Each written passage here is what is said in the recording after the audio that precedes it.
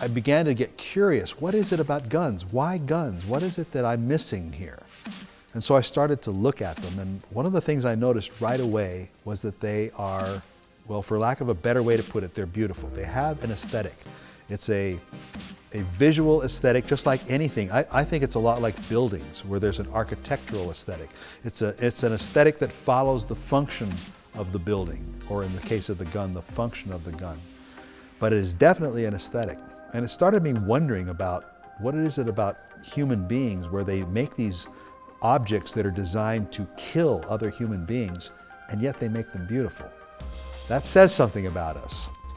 It says something very profound about human beings.